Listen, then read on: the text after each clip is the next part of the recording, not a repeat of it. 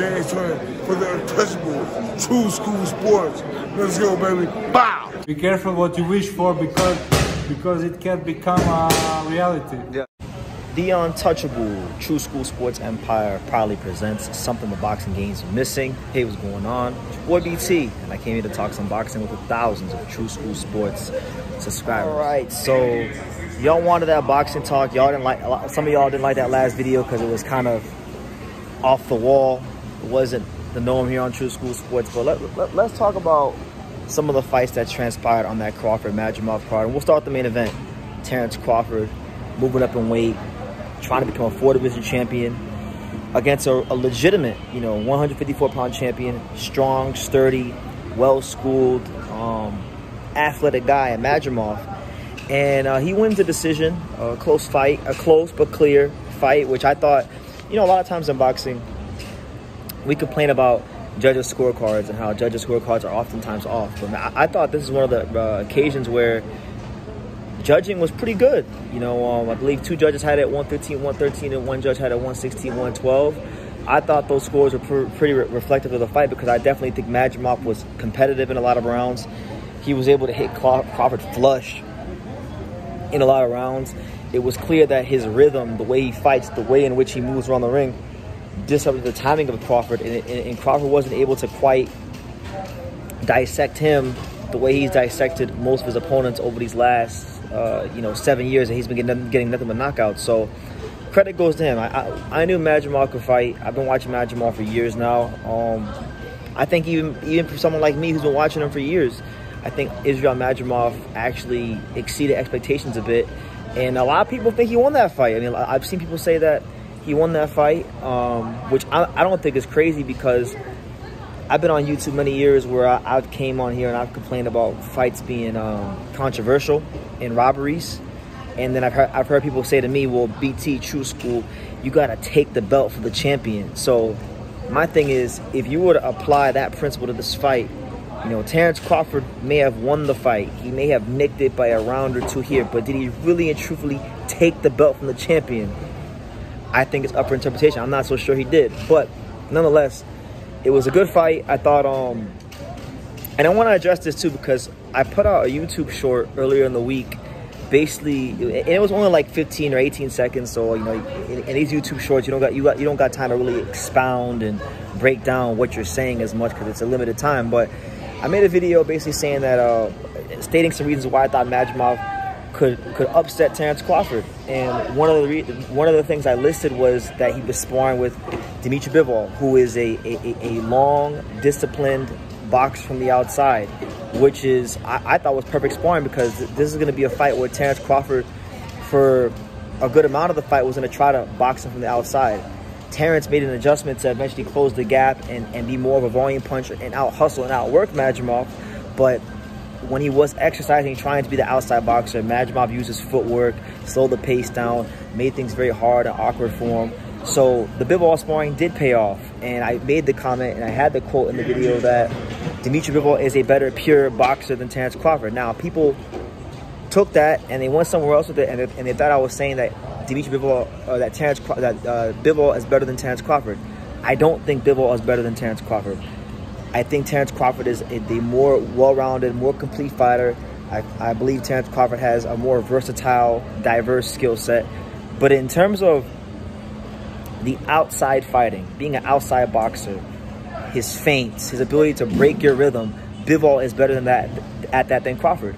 And getting that kind of look consistently in sparring for Madrimov, I believe did pay off in this fight. Where Madrimov really let himself down, in my opinion, was I think he did a little bit too much posturing. I think it's either Terence was hitting him with punching power enough to get his respect, and that's what put his hands in his pocket, or he just didn't pull the trigger because whatever the case may be. But he let himself down by not maybe throwing more punches. So I think if he would have turned the volume up a bit more on the amount of punches he was throwing, maybe he would have been able to win a decision and win this fight. But at the same time, Terence Crawford was countering him at times, and I think Terence Crawford countered him just enough and hit him with just enough to keep his hands at bay, just enough to win enough rounds to win the fight. So was it the Terence Crawford we've seen over the last 7 years that's been knocking everybody out? No. I don't think it's fair to be overly critical of Terence Crawford, who has been such a dominant fighter on a performance-by-performance basis that finally, for the first time since the Obama administration, he goes the distance and people want to criticize him. So, a really good fight for Madrimov. I think his stock shot through the roof. And I'll be honest, I wouldn't mind if Madrimov can get a winner a quality win against like a top guy in the division. I wouldn't mind seeing him run it back. And I think, you know, I'm not sure. I don't think Canelo Crawford will happen, but I'm hoping that this will make Terence Crawford stay at 54 and fight the guys like, you know, Virgil Ortiz, Boachuk, Fondora, you know, Madrimov again. Because I think those fights are more interesting than Canelo. Canelo, to me, is a cash grab, and I feel like it's a great fighter in Terence Crawford potentially selling his O to Canelo Alvarez. And I just don't like the idea of somebody as great as Terence Crawford having to put on that much weight and potentially, so no, forget all that. Solidify yourself at 54. Try to go 3-time undisputed against, you know, some really good fighters. You know, you may even have like in the next year or two, you may even have a Jaron Ennis moving up in the division with him being a bigger name in the sport. So that could still be a fight, an option, an attractive option at 54. But yeah, the more interesting fights are at 54. The legacy is at 54. And look, I even say, look, if he's able to unify or go undisputed, I think the middleweight division is going to be weak for a pretty long time. So I think winning a title at middleweight isn't even out of the question for Terence Crawford. He's that skilled. He's that good. He has that high of an IQ. I think he can do that. But nonetheless, Madrimov validated a lot of things I said. I did pick Terence Crawford to win the fight. I want to get that very clear, as I made it clear in the comment section of my short.